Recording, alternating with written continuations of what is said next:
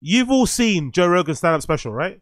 You've all seen Joe Rogan's amazing Burn the Boat stand-up special. Quite possibly one of the best stand-up specials that's ever been released in the history of stand-up. And I'm standing by that. I think it's the best thing ever. I think Joe Rogan's the greatest stand-up that ever have lived in the face of the earth. And I feel like people are discounting some of the great things he's done in stand-up comedy in general. And I love Rogan. But I wanted to see what some of his friends, what some of his colleagues had to say about this stand-up special. Because I think a lot of them are capping. And I think a lot of them are not telling the truth about what they actually feel like about the special. Because they're afraid. But I feel like if you're a comedian, you should be able to say what you feel, say what you like, say what you don't like.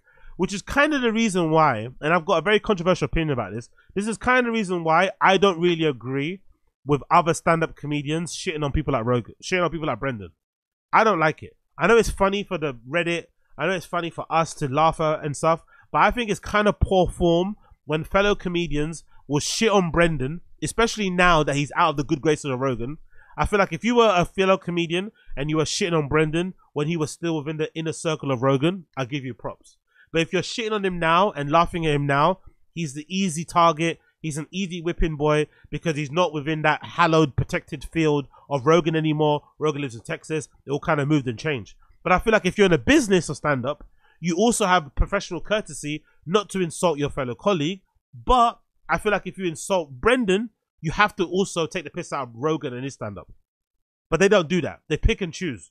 It's easy to take the piss out of Brendan because he's terrible, but no one wants to take the piss out of Rogan because Rogan's Rogan, and you want to get on his show, you want him to change your life, you want him to be your daddy, all this sort of shit. I get it. But there was a very interesting and very telling review, not review, from the one and only Joey Diaz on his podcast, The Check-In with Lee Sayat, which kind of told you everything you needed to know about how fellow comedians rate or don't rate the special. This tells you everything because with what Joey Diaz didn't say, he said more. Yeah, he said more by what he didn't say than what he actually said. This is Joey Diaz with his review of Joe Rogan's Burn the Boat special. It's fucking hilarious. I want to talk to you about the Rogan special. Because I know a lot of people, I've already gotten like fucking 50 things of what I thought. You know? I don't know if you watched it. Look, he's already not looking forward to it. I don't know if you watched it. I don't know if you heard about this guy called Joe Rogan. He's like this small rinky-dink up-and-coming comedian. You know, he's just started his podcast. He's only a few thousand episodes in. He's not that well known, you know? I don't know if you heard about this guy. Now, you haven't had a chance to watch it. Not yet, but I'm excited. Okay. Lisa hasn't watched it. That's cap. I tried watching it. Saturday Night Live. Okay. When it came on. You tried? But all the girls came up to the room at like 10:15. All the kids came up in the room. The fucking kids. speakers and shit. The kids. I had all these kids in the room. The my kids. wife, their parents. Oh, no. My kids. So I forgot they exist. And I was upset, but I got to watch it last night. Okay. The whole hour, relax, okay. The whole thing. So he had to have I love the theater. Hold on. So he had to have a specific environment. Joey Diaz, the master of stand-up comedian, one of the last people that was actually passed by Mitzi Shore, I think, back in the day of the Comedy Store. One of the hallowed 1,000, aka 250 stand-up comedians out there worth bothering about. The Navy SEAL stand-up comedian, the best of the best, has to have the perfect environment to judge stand-up. Remember before when these guys were like, you can tell if somebody is funny just of what they say about this, how they talk, how they carry themselves, blah, blah, blah, blah. But when it comes to Rogan and his special, they're all walking on eggshells, and it has to be, you know, they have to light the right scented candle, they have to use the right hand wash, they have to have their favorite glass of juice, they have to have their favorite beer, smoke a little joint, have a little edible.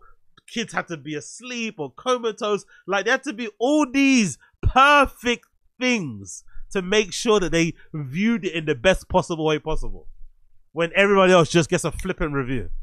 Interesting. I think Joe did a great job. Okay, Joe did a great job. The best special I ever saw. I don't know, but oh, you don't want that, right? Did you watch my stand-up special? What do you think of it? I think you did a great job.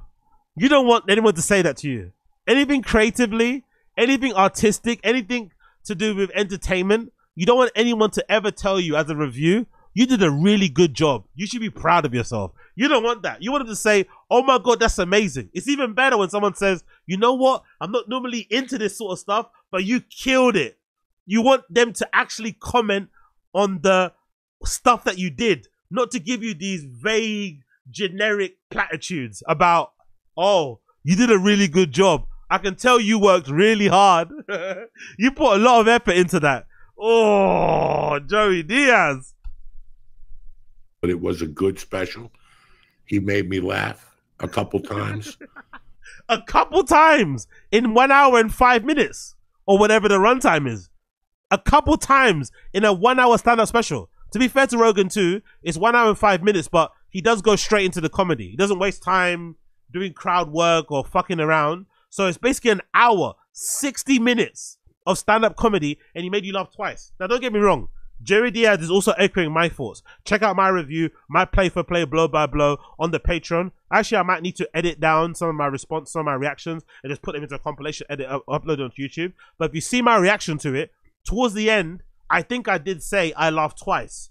My favorite joke in the special was the one him talking about how lesbians who think a strap-on is a real penis is like someone who thinks a lighter is like them being a dragon. And I think I laughed at something else towards the end.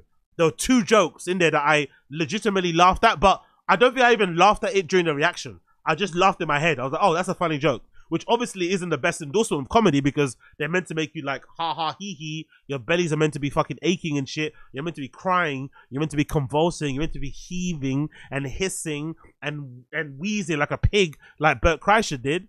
But Joey Diaz, the professional stand-up comedian, said he only laughed twice. Woo! I could see the work, and I know the work it takes. I to can do see a the special. work. Oh no! I enjoyed it. I didn't see anything negative Sunday, but today I started reading the negatives. And okay, so he enjoyed it. For him, it was okay. For him, it was good. Two good jokes, and then he went immediately into reading the bad reviews. These guys are just as bad as us, huh? Because if it was me, and I'm Rogan's friend, people know this about me.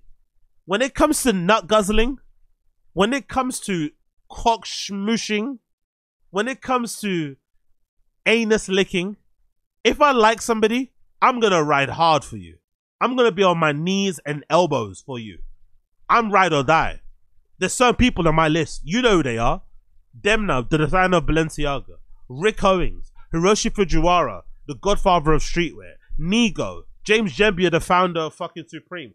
Drake. There are certain people, you just can't talk bad about them around me. Now, these people have not done anything to me personally. I don't know them.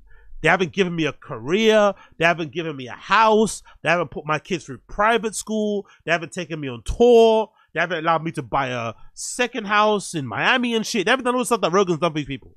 But I just love the work that they've done and how they've contributed to my life. And you cannot say a bad word about them to me. But some of these comedians, everything that Rogan said about them, they still sit here and say, I read the bad reviews. If it was me, I would be riding hard, 10 toes down on that Burn the Boat special, chatting the most shit, best special ever, better than fucking Eddie Murphy, better than Chappelle, better than everybody, like just going hard, better than Louis C.K., I'll just be on it hardcore because that's my guy. But these comedians are so flippy floppy, they're so flippy floppy that even someone like Rogan that legitimately changed all their lives are not doing it to. Yo, big up NJ Ranger, appreciate it, bro. Joey Caca Diaz was too busy with Sammy Trips, exactly. putting a hit out on the great Michael D. Redbar. Good to see you back in action though, big homie. Yeah, exactly. Sammy Trips. Why does that sound like a legit?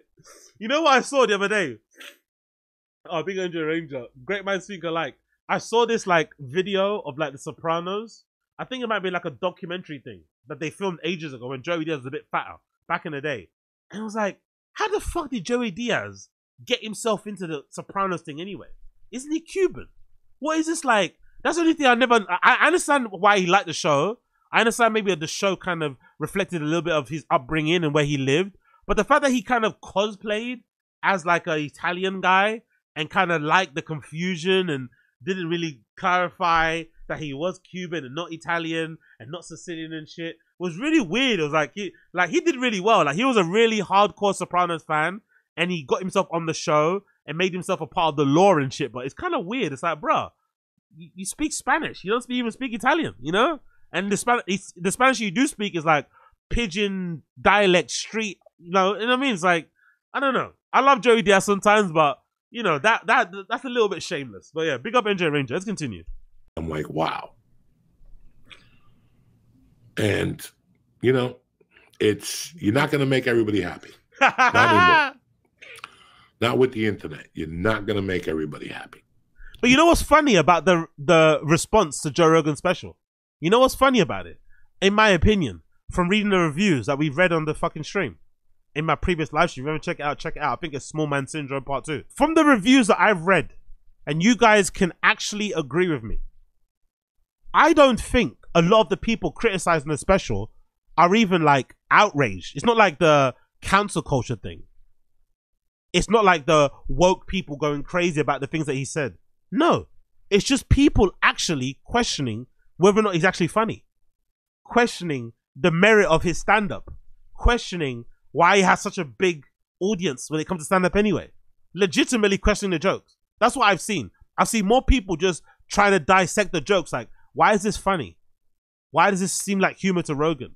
Why is he this big? I don't get it. Like, that's the kind of thing that I'm seeing. I don't get it. I don't get it. I don't get it. This guy's fucking terrible. Which must hurt more because it's easy to hide behind, oh, they're trying to cancel me. I can't say what I want. Freedom of speech is not a freedom of speech unless you let people that you don't agree with say the things that you don't, whatever. No, it's just people saying your special stinks. And that must hurt way more than people actually saying we don't like you because you took the piss out of this community, these people, da da da da da. And that's just the way the world is today. You know. And what is Heather? They're mad at him for some of his jokes. No, I don't. I didn't. I listen. I've been home. I was home for maybe an hour. I left the house at 9:30 this morning. I didn't see nothing. I didn't see nothing. Joey Diaz knows that live. Joey Diaz knows that live. Like, shh. I didn't say nothing. I didn't see nothing. I don't know nothing. I don't know. I liked it. 2 good jokes. Rogan's my guy. I came back here at 1 because Ari was going to meet me. So I wanted to run every errand I could, do a podcast. I had to do a ton of shit today. And I got back. I didn't see him. When Ari was here, he was checking his messages. And I started looking at the computer and I asked him, I go, look at this shit. All of a sudden, there was nothing. And it was just a thing on Twitter that was, and then it disappeared. Oh, weird. It really didn't really matter. Yeah, exactly, King Bayo. I think I don't get it hurt so much as a comedian, especially these guys. Because with the Rogan thing, I didn't know it had been so long since just a special. I think it had been like 5 or 6 years since the last one. I didn't know it had been that long.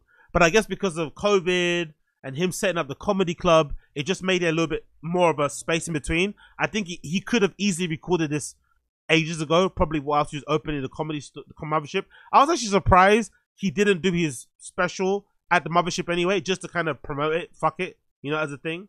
I think he let Brian Simpson be the first person to record one there, but I was surprised he didn't record his one there.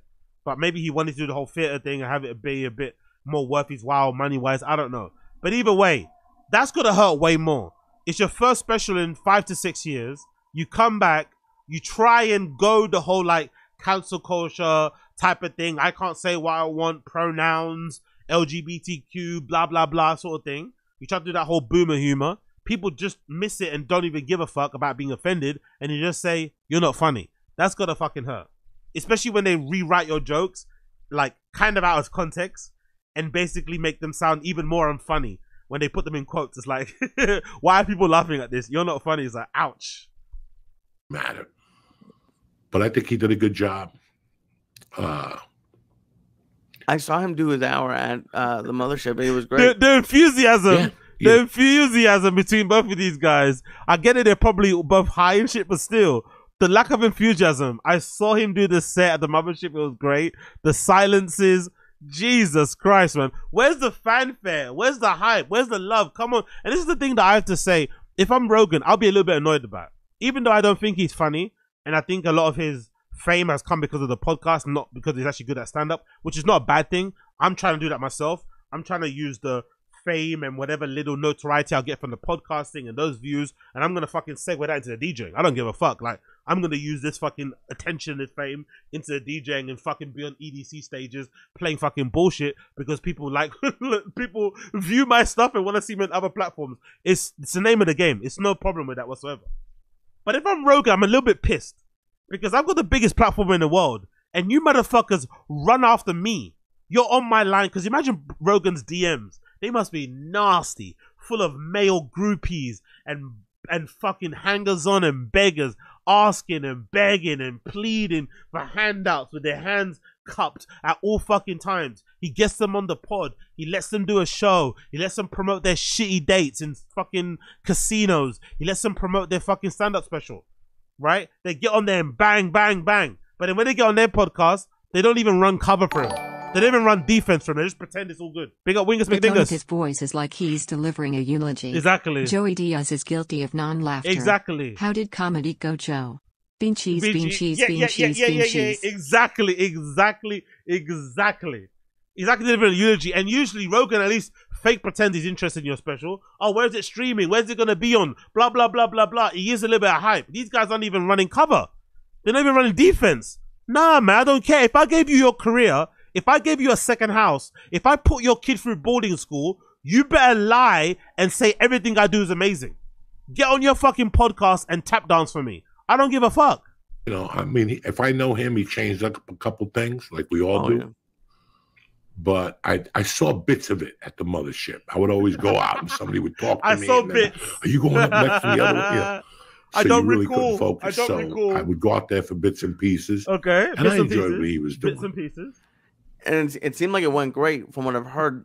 It seems like it went great from what I heard. These guys, man, come on. Big up Austin Casey. I wouldn't Wagwan. have watched Rogan's special normally, but I watched your reaction review on Patreon and you Yeah. had me dying. Yeah. Big up Austin Casey. Appreciate you, brother. I'm actually going to do I'm actually going to take off all of my, because I can easily do it. I think on iMovie it's easy to do. I'm pretty sure I'll figure it out. I want to take away, because every time I try and play the clips on YouTube, Netflix with the copyright and the fucking notification, they are on it, bro. They'll smash you. So what I'm just going to clip all of my reactions to all the bits I paused and then put them in a compilation, upload them to YouTube. That should be okay. Just to send people so they can see what it looks like, because I feel like you can see my frustration throughout the fucking viewing of the special. But I'm actually going to do the worst thing possible also. I'm going to continue the series. I'm going to finish the series. I'm going to continue it. So after I come back from the gym, I'm going to watch the next special. I think the next one I have to watch is after 2001, isn't it? What's that one? Joe Rogan's other special in 2001. I think after that, let me see if I can find it, because I'm going to react to that on my Patreon. So that'll be part 5 of this, or maybe part 6. Whatever that part is, that'll be the one coming up. So that's going to be brutal to get through. But as per usual, big up my girl Amy for the advice. Whenever that was back in the day, she told me, and it always rings in my head. If you're gonna diss, if you're gonna laugh, you have to consume. And I have to put myself through this. I have to watch this if I'm gonna diss it, if I'm gonna laugh at it, if I'm gonna point and laugh. You have to. That's what I'm gonna do. So the next one I'm gonna be doing will be Joe Rogan Live 2006. So I've already done I'm Gonna Be Dead Someday. I've done Voodoo Punani. Those are 2 CDs. I've done Live from the Belly of the Beast. And the next one I'm going to be doing is 2006 Joe Rogan Live. Now, I'm personally for me, as much as I don't like Joe Rogan's latest special, I was shilling and I was doing a little bit of tap dancing for Rogan myself. A lot of you guys called me out on it and said, no, Rogan isn't funny, bro. You are not remembering this well at all. Rogan isn't funny. And you've all been proven right. But there's a part of me that wants to prove you guys wrong. So I'm hoping within these last 1, 2, 3, 4, 5, 6, 7 specials I have to watch from Rogan. I'm hoping within the 7 left, there's gonna be a funny one. I'm hoping, please, for the love of God, please, because if there's at least one funny special, one legitimately, and I'm gonna rate funny as this. To be fair to Rogan, I'm gonna rate funny as this, and I think this is a fair barometer. I think you guys can agree with me. If I watch one of those 7 specials left and I laugh more than 5 times, I think that's allowed to be special. That's allowed to be funny. If I laugh more than 5, that's a good. That's like an album. If an album's got 10 tracks and you like 5 of them, that's at least a 7 out of 8, a 7 out of 10 album. So I think that counts as a good special. So I'm looking for a special that can make me genuinely laugh more than 5 times. I've got 7 to go through. 7. Next one is Joe Rogan Live 2006. After that, we've got Shiny Happy Jihad 2007, which is audio CD. Then we've got Talking Monkeys in Space, which is a CD and DVD. Then we've got Life on the Tabernacle 2012. Then we got Rocky Man in High 2014. Then we got Trigger 2016. Then we got Strange Time 2018. So hopefully within those group, there has to be, please God, because I wanna at least prove you guys wrong a little bit, because I feel so ashamed that I was shilling and capping for fucking Rogan so hard when it came to specials and shit, thinking it was funny, only to be proven that he wasn't. I'm sure he must have one special within his fucking discography, within his stand-up filmography. There must be at least one that's legitimately special. It has to be. It has to be. It has to be. Please, Rogan, please. Anyway, back to the thing. What do you think about, because they've done a couple of them, like, what do you think about doing a special live? Like, that's also like a crazy aspect of it being like a one take. Like, oh, look at these guys, man. Look at these guys. Now it's the medium. Now it's the platform. Oh, specials, recording them live. It's a totally different beast, man. Crazy, man. The like, come on, bro. These guys spent years telling us that they were elite Navy SEALs level comedians that could comedy and hee on any platform, anytime, anywhere, any moment. Boom, they could do it and make everybody laugh. And now all of a sudden, oh, it's a live thing. I don't know about that. Bro, you're live every time you kind of do a podcast. You're live every time you're on stage somewhere. You practice all the time. There is no stage fright. You do it all the time. You have millions of specials everywhere. You do crowd work stuff. You're on your fucking Instagram live. You're streaming live on platforms. You've got podcasts. You do shows. You're going on tour. Come on, man. Come on. Guys, it's the future now. You know, I've always said we needed to spice up comedy a little bit. And look at Ari's storytelling show. Mm-hmm. It was a new realm for a long time. It became a genre for about 10 years, and I capitalized on that genre. Yeah, you had a bunch of great stories. Now nobody's doing it anymore. Don't get me wrong. That's a good point he made about Ari Shaffir's storytelling show. I feel like we got 2 of the best bits. No, we got one of the best Joey Diaz bits and one of the best Brendan bits ever. Brendan's best ever bit was a bit that he told on Ari Shaffir's storytelling thing. But I think actually the lore around that is funny, because I'm pretty sure Brendan did Ari Shaffir's storytelling thing on Comedy Central when Comedy Central kind of pushed Ari Shaffir out, when they were trying to kind of get him out and do it on their own. They didn't want to fuck with him too much. I think that's when he actually did it. So he didn't technically do it under Ari Shaffir's tutelage, but still, that story that Brendan told on that show, that was helped a lot by Bert. I think Bert kind of punched up that story a bit and helped him kind of construct it and make it seem, interesting at least, or entertaining to listen to. That was one of the best bits Brendan's ever done. And also Joey Diaz told a story too on there that was really good as well. Don't get me wrong, it's a great platform, great medium, great way to kind of do stand-up. But let's also be real. A lot of these guys shouldn't be doing specials. Now that I've watched Rogan's special, I now understand why Bobby Lee doesn't do stand-up specials. Because I think Bobby Lee realizes that his type of stand-up only works in person. It works when you're there in front of him, the physicality of it, the goofiness of it, and the fact that he repeats his jokes. Allegedly, he's been doing the same jokes for like 40 plus years and shit. You probably don't need to put that on a special, especially considering his sense of humor. You probably would fall flat. It would be very badly received. Everyone would fucking rip you a new one. So leave it. The special doesn't work for you. But I think in general, probably less frequency of special, because there was a time where a lot of these guys, that's where the whole like maybe sets and reps thing came in, right? They'd get on stage, they'd pop up in certain clubs and do material and do as many as possible in a night to try and tighten up their material. But I also felt like they were approaching the same thing when it comes to specials. They were trying to do that kind of like Louis C.K. every year, Dave Chappelle every year. Specials like, bruh, not all of you guys are built that way. Not all of you guys have that much of a special in you to release every year. Some of you guys don't have much to say, especially the ones that have podcasts. Like, you speak probably too much. You probably give away some of your best material off the cuff without realizing. So maybe call the brakes on the fucking specials and maybe put them out a little bit more with a more delay. Maybe every 5 years might be a good thing. let people kind of miss you, and then kind of go from there. But the every year or the every other year thing was probably a little bit too much for these guys. They don't have the comedy chops to actually do that. I don't think so. But again, I could be wrong. So now we're looking for other avenues to draw people into stand-up. You know, entertainment's changing.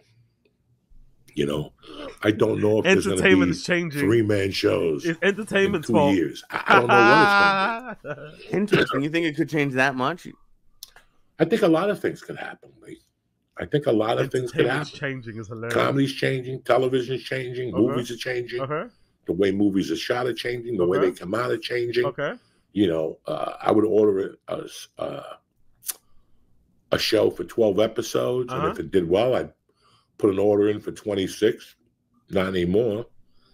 Then they have the other deal where you shoot 10 episodes and then you shoot 100 just to get syndication, and you put the show out there, and there's no art in that, because what you're telling me is that you're shooting 100 shows in no time to just get out there. Nobody's going to remember that show. Anyway, you get the point. Joey Diaz and Lee Sayat didn't really watch the special. They kind of did, kind of didn't. Lee Sayat is saying that he'd never watched it at all. He hasn't watched it just yet. I think he's just afraid to say what he thinks. Joey Diaz says he laughed only twice. He had to have a perfect environment to watch it in, and then he only ended up laughing twice, but he actually did really enjoy it. He immediately read all the bad reviews around it. And just in general, I think a lot of these guys are shitty cheerleaders and shitty lapdogs for Rogan. I feel like they all kind of use, it's kind of like a one-way relationship in a way. They use him a lot, but then when he needs them to, like, you know, run cover for him and run defense for him, they all come a cropper. They don't really do it. And I feel like if I'm Rogan, I'd be a little bit pissed off about it. You give these guys everything. You give them a life. You give them a family. You legitimately take them out from the pits of poverty, and they can't even run unapologetic, balls to the wall defense for you. Nah, I'm not having it. I'm not fucking having it if I was Rogan. I'm not fucking having it. But maybe honesty is a good thing. Maybe being honest, if you're these guys, is a good thing. Who blood clot knows?